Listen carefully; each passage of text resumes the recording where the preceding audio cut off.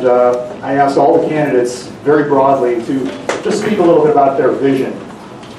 What would they like to accomplish if they were elected or re-elected?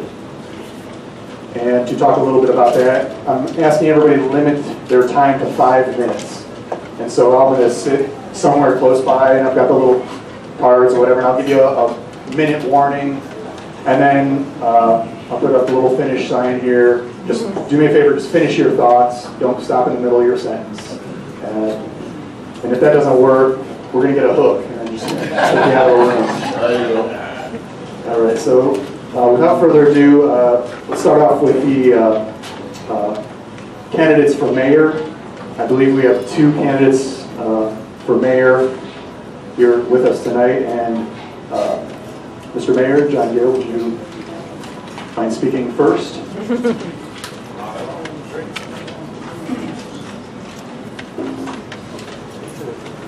And one last quick reminder for all the speakers. Just keep in mind when you are speaking, you've got to speak into the microphone. One of our speakers last week was talking like this. Microphones don't work. So yeah, we're real close. Thank you, Tom. I'm sorry that even though crime is down in the city of Valdosta, I'm sorry we haven't been able to capture that monkey yet. But we're still working on it, I promise. I know all of you know the difference between a politician and a public servant. And you know, a politician is one who places their re-election to office as their top priority and makes decisions based on that premise. A public servant is an individual whose primary goal is to solve the problems at hand, regardless of the effect it has on its electability. I consider myself a public servant. When I was elected, I had no agenda. I was elected because I felt like, and I ran because I felt like I could be fair to all parties, and I had done that. I want to bring out, since we don't have much time, I want to bring out a few of the things that we've accomplished during my 4 years almost. For one, I've been a full-time mayor. I've not been a part-time mayor. I've been a mayor for all Valdosta. I, along with Chairman Slaughter, have worked to unify the city and the county. Both of us have worked hard to make sure Moody does not go away. And I think we've done a good job of that, and we're being assured by a lot of people that that Moody's going to stay. I've spent taxpayer dollars wisely. In 2012, we had a budget of $86 million. That was my first year in office, with a budgeted deficit of $8 million. In the last budget, we budgeted $85 million with a $6 million excess. I worked at and succeeded in getting Valdosta named as one of the 5 cities in Georgia to receive the Great Promise Partnership for the city school system. If you'd like to ask questions about that later, I'll be glad to explain that to you. We've completed reviews of our ethics, noise, alcohol, stormwater, and landscape ordinances, and plan to review all of our ordinances. All of this to create a more business-friendly environment. We've eliminated over 200 pages of our LDR regulations. Valdosta was the first city in Georgia to provide its police force with body cameras. We now are getting discounts from the manufacturer because so many cities have followed suit, and they're so thankful that we have been promoting that for the cities and counties.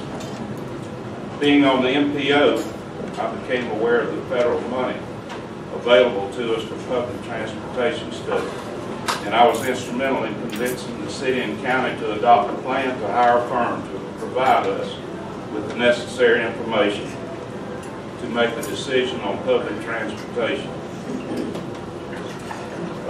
Let me just read this because the federal government provides funds each year to each MPO in the United States for planning purposes and for providing public transportation. Our MPO receives approximately $1 million each year for transit, but since no system exists, these funds are returned to other cities. They don't go back to Washington. They go to Moultrie, Thomasville, all of these other cities to study. The MPO is allowed to keep 2 years of funding, so presently there is $2 million available for studying and implementing a public transportation system. Way before public transportation was talked about publicly among any of us, we in the MPO were working towards trying to find a solution to public transportation. As long as 3 years ago, if you go back in the MPO minutes, you'll find that we were discussing and asking for solutions.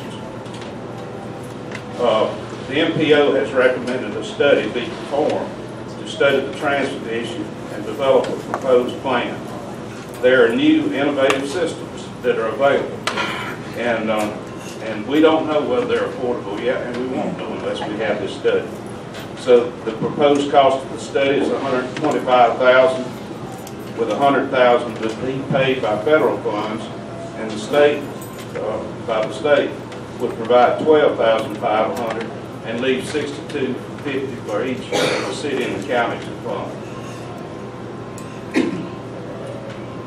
In the last MPO meeting, which includes city, county, and regional representatives, the MPO voted to move forward with both the truck bypass and the transit study. We'll talk about the truck bypass in just a minute. One thing I wanted to bring out is one of my opponents has mentioned that his solution to public transportation is taking the 8 penny of tax, hotel motel tax, and using that for providing funds for transportation. The 8 penny of tax is not available. We're guided by the Department of Community Affairs. We're told what we can spend money on. The 8 penny must be expended for promoting tourism by a destination marketing organization. The remainder of that 8 penny must be expended on tourism product development, which is physical attractions. So that puts us back. Oh gosh, I got a lot more to go. I just like, I'll move on. I mean, we talked about the truck bypass study is something we desperately need. Our downtown area is dangerous sometimes. So we're going to proceed with that.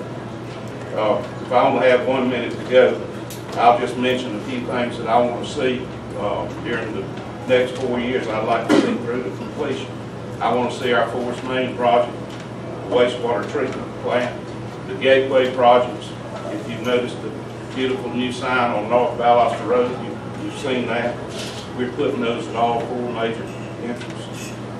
Continue to fine-tune our ordinances.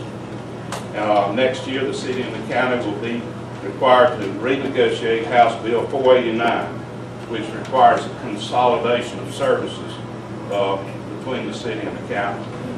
And of course, I feel like that's going to require quite a bit of leadership, and I think the chairman and I can provide that leadership. Of course, one of our biggest needs is jobs. We must somehow get the attention of our state, Georgia Power, and other economic development folks to bring us prospects. We've done well with our existing industry expansions, but we've not been able to attract outside investment. Other than retail, we've done extremely well with retail. Somehow we've got to overcome this.